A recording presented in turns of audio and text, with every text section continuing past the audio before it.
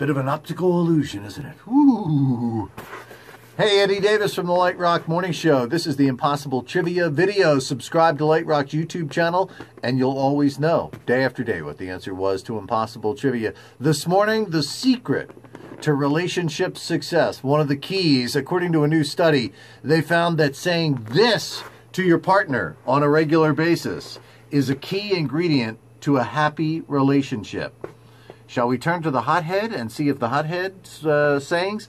Roadhog! No. You son of a... I don't think that's it. Move over! No. What way you going, moron?